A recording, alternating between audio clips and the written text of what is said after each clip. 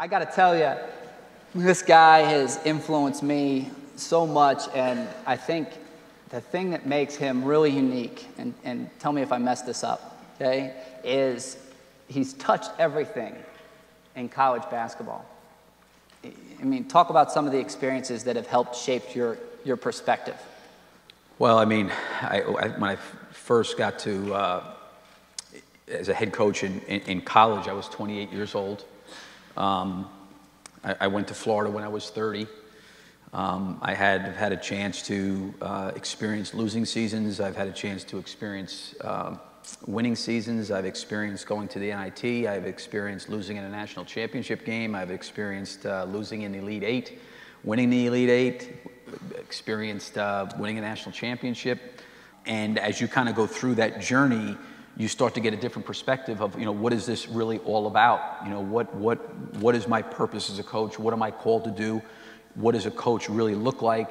And who am I supposed to be? And I think that my mindset shifted as I went through a lot of these different experiences, in my life. As we got a lot of men out here, when you're young and you have a family, you can get overwhelmed with the pressure of having to provide for your family, provide for your children, and realizing that at the end of the day, the more you win, the more you're going to get. And can I ask you that too? Yep. Because one of the things you said is the reality of the situation in college is when you win big, really the only person to benefit like your guaranteed benefit is the head coach. And I think that's really important at college level in relationship with players, is because if you're part of a program and the program really wins at a very, very high level, in a lot of ways the coach is rewarded. And in a lot of ways, sometimes the players are not rewarded. And I think having a sensitivity and an understanding to that, I went through a situation that I learned a lot from. I think it was in my third or fourth year at Florida. We had lost in the national championship game.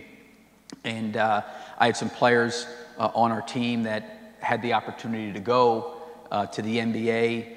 And I actually had signed an extension, a new contract. And in a lot of ways, it almost in some ways put a divide in me with the players.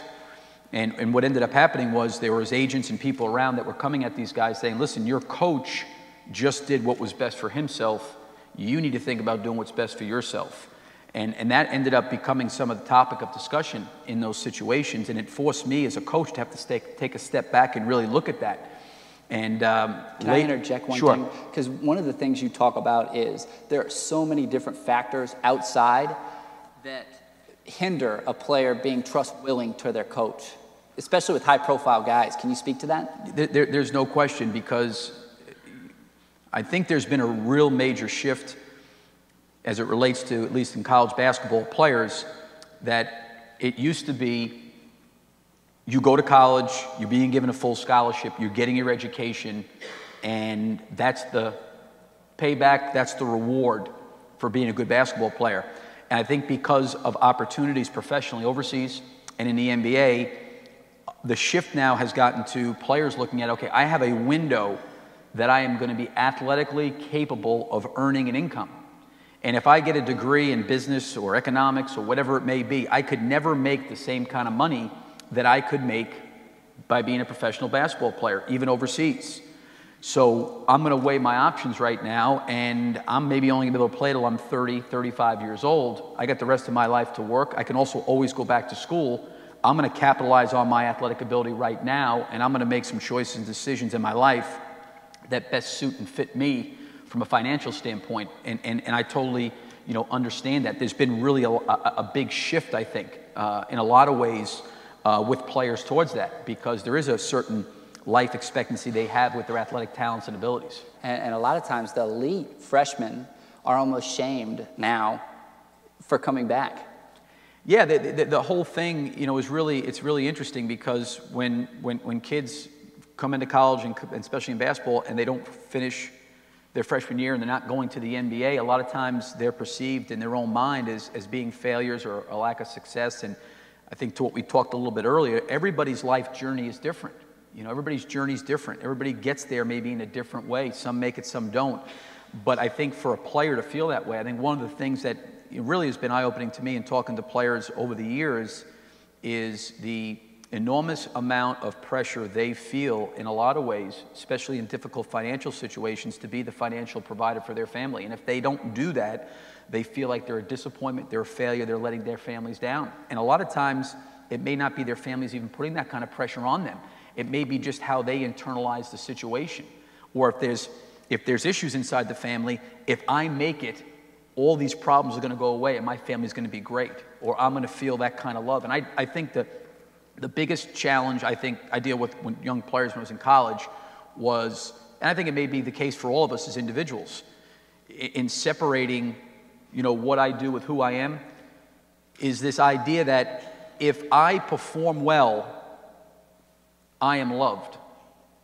And if I don't perform well, I'm unloved. And one of the things I've always tried to talk about with our players is if I looked back and really tried to write down some things, what were the characteristics of the best teams that I've ever been around? Like, what did those teams have? What did they look like? What was missing from other teams? And the first thing was there was an enormous amount of love inside the team for one another. There was a lot of love for each other. The other thing that there was an enormous amount of care. There was personal and individual care for each other. And the third thing was each and every guy on the team was accepted for who they are. And if you think about that from our own personal lives, if you walked around every single day and said, I feel loved, I feel accepted, and I feel cared for, our life would be really, really enriched.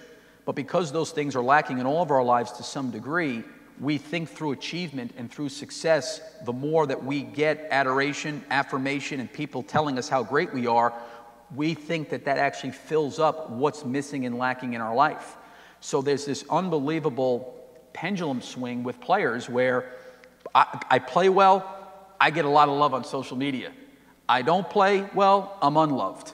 So what happens is their focus now becomes on performance, playing well, because I play well, I'm going to feel better about myself. And what happens is it's an emotional roller coaster ride for these guys, from game to game. 1 minute they're excited in practice the next day because they play great. The next day in practice they're walking around and moping, and it can be very, very challenging. And I've seen players that I've coached, in social media settings that have actually broken down and cried with things that they've seen. But there's a good and there's a bad to everything. So if you're getting a lot of this attention, understand there's another side of it as well.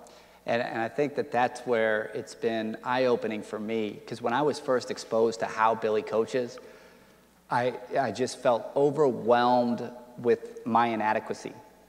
And you have a sophisticated approach on how you get guys to open up and share their feelings with one another. Can you talk about that? Well, one of the things that I've really figured, I wouldn't say figured out, but I really had to give a lot of thought. And to be honest with you, there's been different times in coaching that I've been embarrassed, and it hasn't been embarrassed in terms of on the court. It's been embarrassed off the court. And what I mean by that was we sit there as coaches and we preach being a team, being connected, being committed, caring for each other, helping each other, lifting each other up, going through all these things.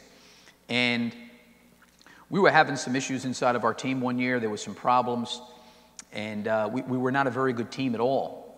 There was a lot of judgment being passed. We had a group of guys that were really competitive on the court, but off the court, they lacked some things. And we had some guys that were just model citizens off the court. And then when they got on the court, they weren't the hardest working guys. And there was just a lot of judgment being passed. And, what we ended up doing was we had some team sessions and some team meetings. And we actually got into a little bit of the players talking about their story and where they had come from. And there was some things that came out in some of those meetings to me that I was embarrassed about, because I had coached some of these players for 2 and 3 years, and I wasn't even aware of some of the internal pain that these guys were dealing with at such a deep emotional level. And it dawned on me, I'm asking this player to totally trust and invest into the team. And there's no question with what he's experienced in his life, trust is a major issue. There's no possible way he can even remotely come close to being a good teammate. He's incapable of doing it. He needs help to get there. And we tried to, at least once a week during the course of the seasons, is have these meetings where we could openly talk about some of these things. Now, from a male's perspective, you know, society tells us to act like we have everything under control. And society tells us don't be vulnerable. And I really believe that being vulnerable is being powerful. One of the things I thought about, you know, I try to talk to our team about these things because sometimes all these players come from different home situations. Some are difficult, some are unbelievable. It's just all sorts of different backgrounds, and I'm sure all of us out here can speak to that. I have my team come to my house, and I'm sitting there one day.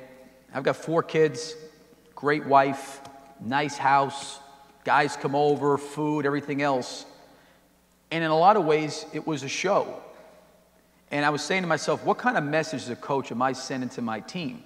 Because it looks like we have the quote-unquote model family, and there's no challenges or issues inside my family. And the next day, I went back there, and players made comments like, asking them questions, boy, I wish my family was like that, or looks like you guys get along so well. And I said, guys, I said, you know, I've done you guys a disservice because we're just like anybody else.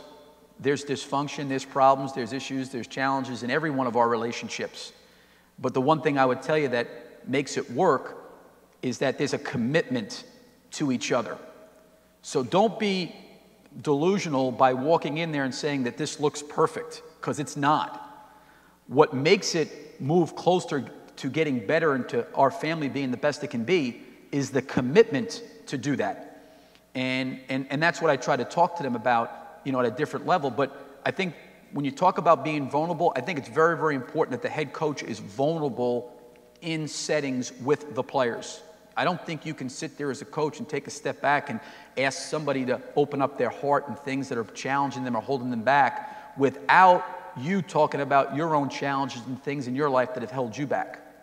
And that was just, you know, some of the things we've tried to do with our guys. And talk about how empathy helps with judgment. I think empathy is huge. You know, one of the things that happened in some of these meetings was there were things that guys and players were very ashamed of. They were ashamed about. They were embarrassed about. I watched players break down. I watched players cry. I watched players really open up their heart and be actually terrified and petrified to even express themselves in a lot of different ways. And what ended up happening was an enormous amount of empathy came over the room. And it actually started to make sense of why we as people act the way we do. And it made sense to these guys that why somebody acted the way they did. I had a player on a team that was really having a difficult time being compared to one of the great NBA players of all time. And he was never living up to that and never could. But he felt like in his heart he needed to because that was the expectation. And as he was going through this process, and he would get in these bad moods, he was a terrible teammate, he would get frustrated, and he never told anybody about what he was experiencing. And once he did, it gave everybody in the room a better perspective that when he doesn't play well, what he's actually having to emotionally deal with. And now the empathy part came into play where people could make him feel actually a lot better about himself. And there was that love, care, and acceptance. I just said, you know, he was still being accepted by his teammates, even though he wasn't living up to the expectation that maybe others had placed on him.